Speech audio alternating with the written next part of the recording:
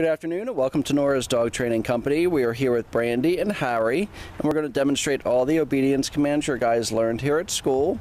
We're going to start off by introducing the training equipment, and Brandy's got a standard 6-foot web training leash, and she keeps the bulk of that leash folded neatly in her right hand, which leaves her left hand free to make any correction. And the only correction we give here at school is a little tug and release from the training collar, which is the second piece of equipment.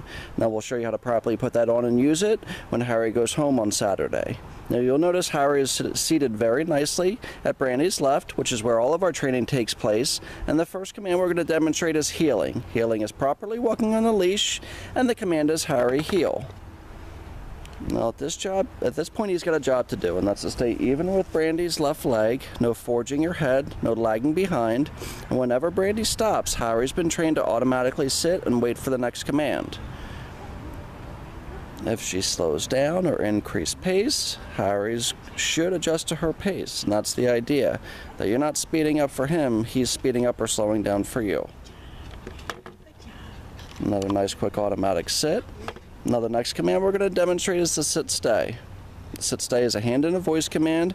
Brandy uses her left hand and the one-word firm command to stay. Now since he is so young, start off about 20 or 30 seconds and slowly work your way up to 3 minutes, but take your time getting to that 3-minute mark. And you notice when Brandy walks all the way around Harry counterclockwise, he doesn't get up, he doesn't move, he sits there and waits for another command. And all of these commands are designed to make Harry just a better listener, a better companion, and just a better overall dog. Stay. As you know, he's got a lot of spunk and a lot of personality. He is really sweet, he's a lot of fun, but he can be a handful. Brandy has him in another sit stay. Instead of returning back to Harry, she's going to call him out of this.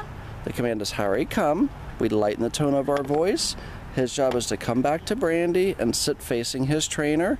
Then they get back to heel position, and she's done that very nicely. Now the weather all of a sudden went from 50 degrees to almost 90 degrees today, so the dogs and the humans are suffering a little bit.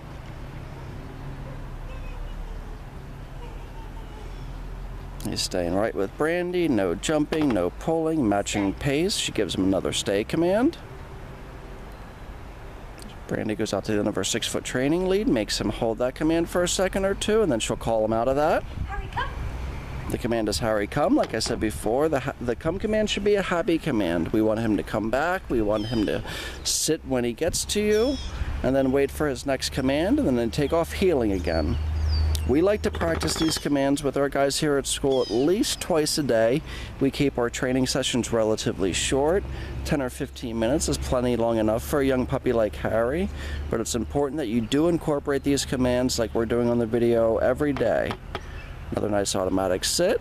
Now the next command we're going to show you is going to be the down from heel position. Brandy uses her left hand. Down. And the one-word firm command to down and to stay. Now with a down stay, we'll say eventually they can last a little longer. You can start off at 30 to 45 seconds or so, work your way up to 5 minutes. Now if he catches a scent or sees a bug and gets up, make him go right back to that down command and finish it the way it's designed. Don't let him get away with that. I know with Harry, his mind's going a mile a minute all the time, and it's tough to stay focused, but this is what this training is designed to do, to make him be more focused, more mature, and just a better listener. Another nice automatic sit. We'll show you that down from heel position again. He goes right into that down with a little bit of attitude, of course. And then instead of returning back to her dog, she'll call him out of that down stay. It's Harry come. Again, he comes back, and he should sit. Very nice. And then Harry gets back to heel position. Then they take off heeling again.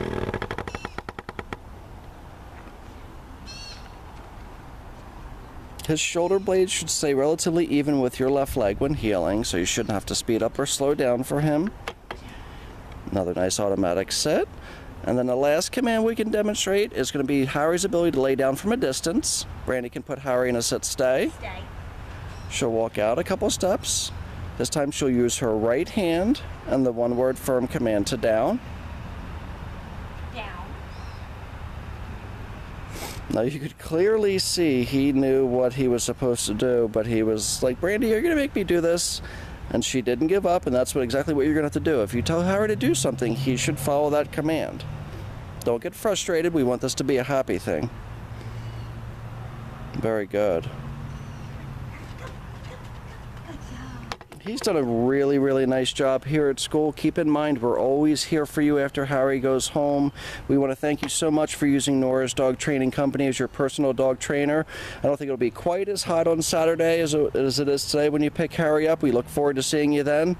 You guys have a great day, and we'll talk to you soon.